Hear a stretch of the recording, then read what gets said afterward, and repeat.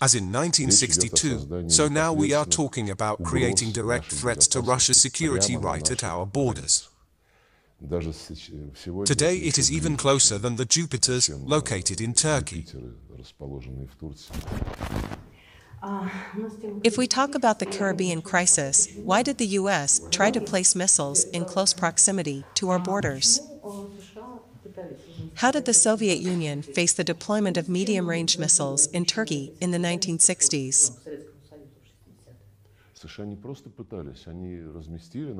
The US didn't just try, they actually deployed Jupiter medium-range missiles in Turkey and Italy. I mention Italy because the range of these missiles launched from this country covered a significant part of European territory. From Turkey to Moscow, a little more than 10 minutes of flight, as they thought then. This was the beginning of the Caribbean crisis, and not the way Western historiography tries to present it, which sees the root of the problem in the deployment of our missiles in Cuba. There we only responded to what the United States had already done near the Soviet Union. If we ignore the problem of the threat of US aggression against Cuba, it was quite real, appropriate attempts were made. Then the main thing from a military strategic point of view was the fact of deployment, nuclear weapons, of the United States in close proximity to the borders of the USSR.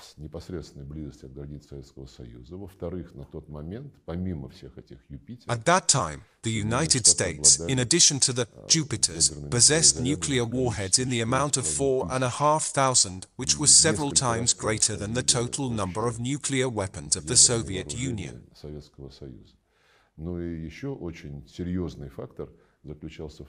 An important factor was also that the Jupiter, according to its characteristics, was regarded in the USSR and in the West as a means of first strike.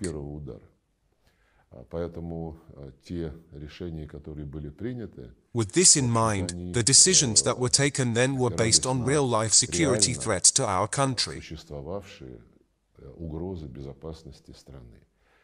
The extent to which the United States took the situation seriously is evidenced by the recollections of eyewitnesses about the conversation between President John F. Kennedy and his assistants in the Oval Office.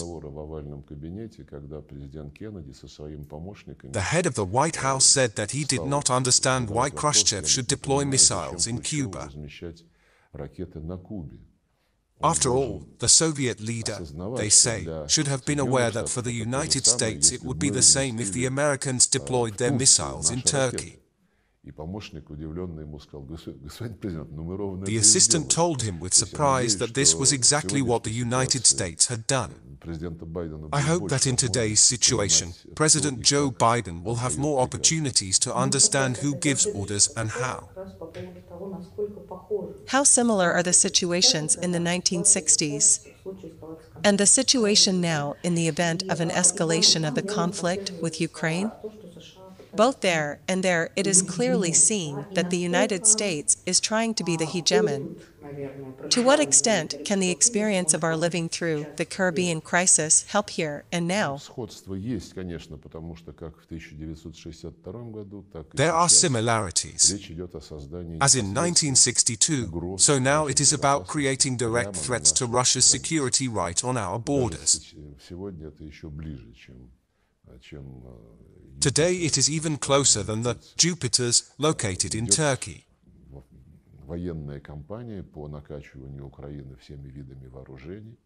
There is a military campaign to pump up Ukraine with all kinds of weapons. There is serious talk about the need to strengthen the nuclear capabilities of NATO in addition to the 5 countries that already have American tactical nuclear weapons on their territory.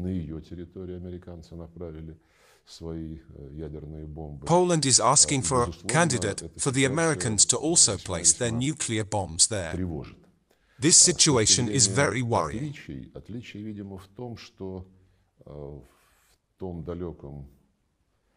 The difference is that back in 1962, Khrushchev and Kennedy found the strength to show responsibility and wisdom, and now we do not see such readiness on the part of Washington and its satellites. Lots of examples. Такой готовности не видим.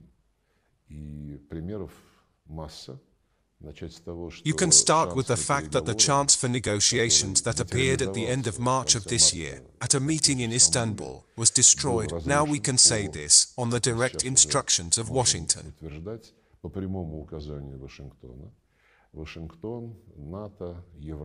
The United States, NATO, the European Union continue to talk about the need to defeat Russia on the battlefield.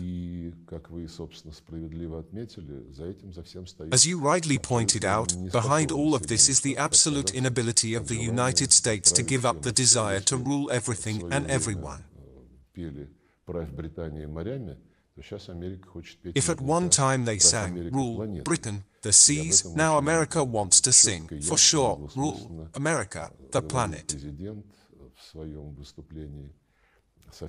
President of Russia Putin spoke about this clearly, unambiguously in his speech in the Kremlin, when the treaties between Russia and the 4 new subjects of the Federation were signed. This is where the main difference lies.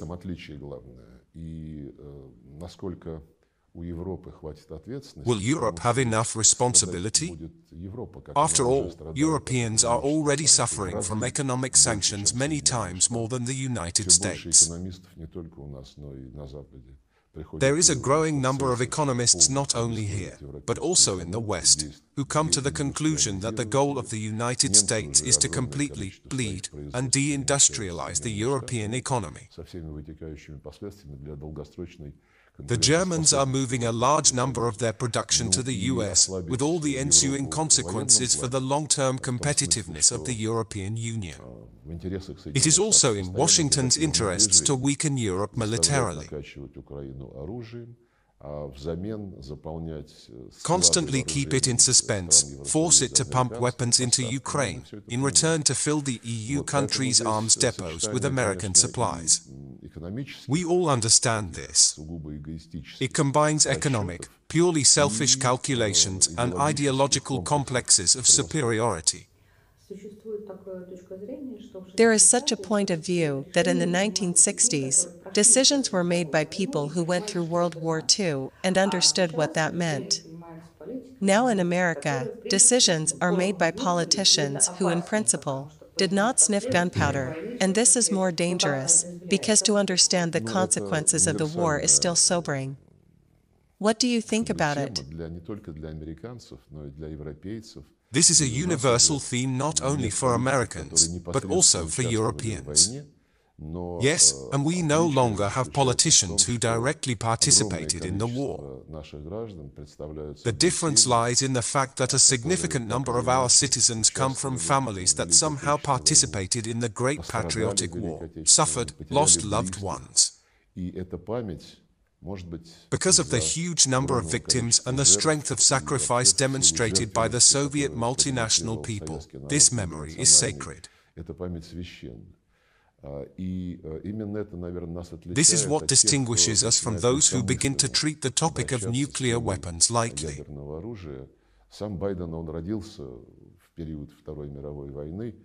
Joe Biden himself was born during World War II. He remembers that in the post-war years this topic was seriously discussed. Then it still influenced the American political class. At the same time, all the other members of the administration are people who do not have this memory either. At the very least, this can be inferred from their actions in fomenting a confrontation with Russia, on the assertion that, if Ukraine does not win, then this is unacceptable, and much more.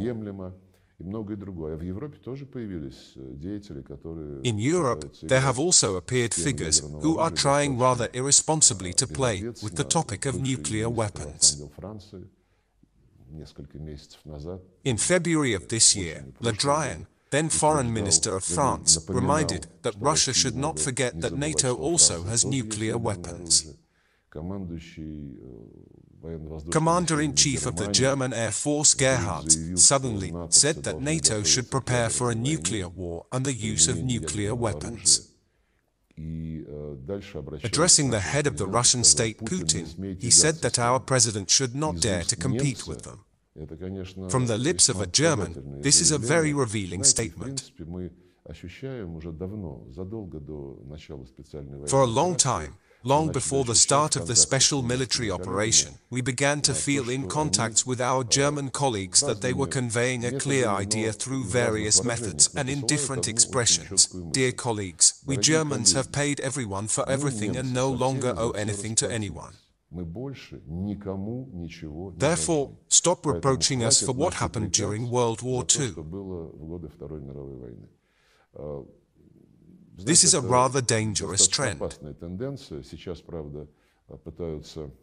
Now many in Germany, including the Minister of Foreign Affairs, trying to claim that the Germans will never forget the crimes that these people committed during the reign of Hitler during the Third Reich, but at the same time they continue to claim that they have paid off with everyone.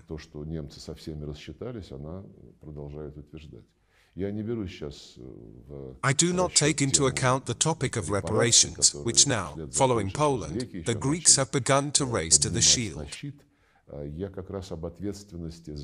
I am talking about the responsibility for the peaceful development of the continent and for the non-rebirth of Nazism, which unfortunately is now being revived quite quickly, primarily in the very Ukraine supported by the Germans. President Zelensky's statement that it was a mistake to renounce nuclear weapons, he made it in February this year, did not provoke any condemning reaction from his Western backers. What should we do? During the Caribbean crisis, as you said, Khrushchev and John F. Kennedy came to an agreement. In your opinion, how can the escalation of the conflict be reduced so that Russia can preserve its legal personality, national security, and isolation? What to do if Western partners do not go to negotiations? President Vladimir Putin has repeatedly said that we have never refused and do not refuse negotiations. He warned that those who refuse, this is done by Ukraine on the direct instructions of Western sponsors, should understand, the longer they delay negotiations, the more difficult it will be for them to negotiate with us. In his speech in the Kremlin on September 30th this year, Vladimir Putin once again called on the Kiev regime to stop hostilities and sit down at the negotiating table. The West once again missed it past the ears, and Zelensky said that he was not going to talk with the current president of Russia. He even signed a decree that forbids him to do so. He is an artist of the comedy genre, but now it's not up to comedies. The events in Ukraine take a tragic turn because of what is happening with this regime, which enjoys absolute impunity from the West.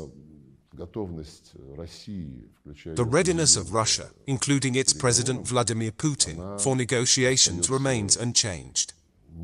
Over the past 6 months, there have been several initiatives from the Americans and some other Western colleagues who have asked for telephone conversations with the Russian leader. Some foreign ministers have approached me with the same request.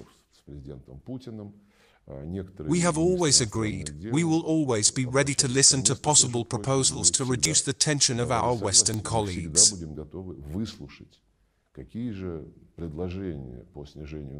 Since February 2014, we have not seen any activity in this direction. When the bloody coup d'etat was organized, the very first instinct of the new government was to demand that the status of the Russian language in Ukraine be eliminated, enshrined in laws, that Russians be expelled from Crimea, and so on.